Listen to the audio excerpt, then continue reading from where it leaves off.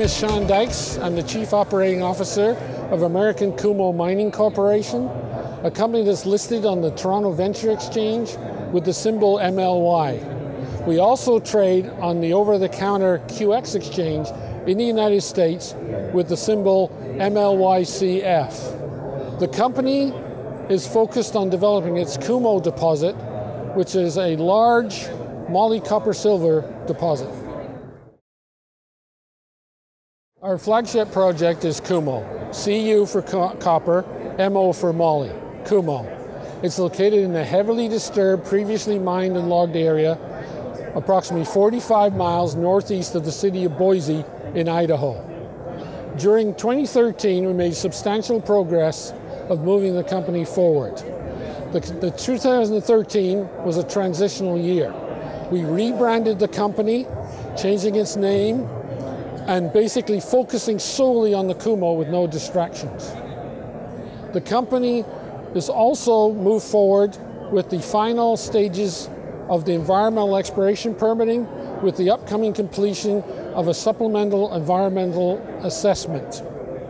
Substantial time was spent working on the information and websites necessary to give investors the information in order to allow them to make informed and intelligent decisions. This material, comprising of our websites, which we have two websites. The first one is our corporate website called CuMoCo, that's CuMoCo.com, and the second site is CuMoProject.com, which is meant for the project. Overall, 2013 was a year of transition for us as we moved the company forward to develop the project. That's a definite yes. I can speak for myself.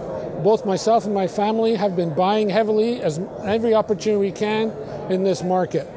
These markets are very rare. These are opportunities where assets are extremely undervalued in the market. So I look for opportunities to invest in companies that have decent assets that are undervalued, and CuMo is one of these projects. CuMo has all the aspects. It has basically low-cost production. It is in a stable political environment for both ownership and taxes. It's also located in an area where you can get environmental permits and also has an experienced management team. Put all these factors in, and that's why myself and my family invest solely in CuMo. Okay, during 2014, we've got several catalysts in our upcoming events. First of all is our funding event.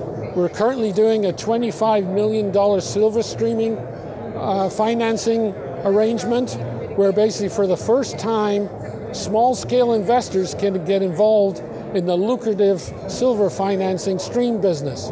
This is a good opportunity, and we're getting tremendous response from investors for this great opportunity. That funding will be used to create the catalyst for next year, whereby we do an updated resource calculation. We have 14 more holes to add to the resource calculation. We do the next round of metallurgy, which involves a bulk sample. We also do the next round in the economic analysis, producing pre-feasibility level economics. And finally, we also want to continue the environmental baseline work, which collects the information and data required to make the informed decisions to get us to the permitting stage and the feasibility stage. So 2014 is the first year of a 3-year program to get us to feasibility. So stay tuned as we grow this company through all these various catalysts and events that are going to occur over this year and the next coming years. Well, that's difficult because I'm kind of biased towards things. Basically, I review probably dozens of companies, and I get asked to review dozens of companies and projects over the months. And right now, I don't know of any project that's better than our CuMo project, given the market conditions. In these conditions, assets are undervalued, and investors need to examine the details. And again, on my 4 points, you have to look at, you're looking for low-cost producers. You're looking for projects located in stable political environments where basically you're guaranteed your ownership. You're guaranteed your taxation levels. Thirdly, You've got to be located again in areas of non-pristine wilderness, areas where you can get permits. And of course, you've got to have management. In today's market, there's a lot of people telling you the story that they've got the best this or the best that. In our case, we have that. We have the asset. So what we're doing here is moving the company forward, trying to get the value of the asset. And I have a mantra that I like to use. If the herd was right, they would all be millionaires. So why do investors follow the herd?